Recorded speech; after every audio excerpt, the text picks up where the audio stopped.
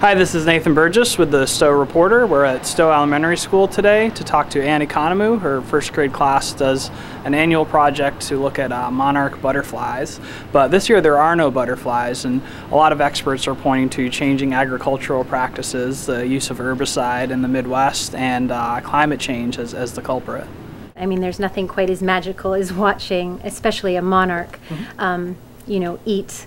It's, we usually have the leaves, the milkweed plants in here, and they literally observe what it does each day until it forms its chrysalis. And then watching it emerge, just so symmetrical in its design, and then being able to share with them. We've got lots of great picture books and stories about how this caterpillar, the butterfly, gotta go to Mexico. Sure, yeah. So then you can talk about a migration south.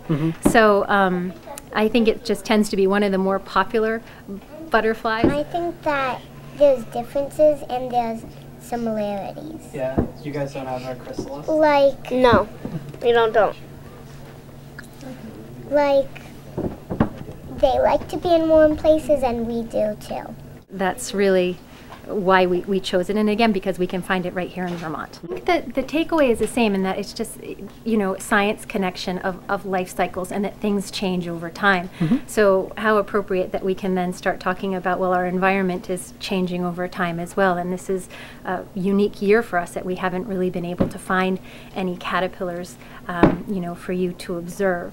I had one student say, well, you can order them online, and I acknowledge that absolutely we can, but in Vermont we always like to be able to find them for real, out in the outdoors if we can.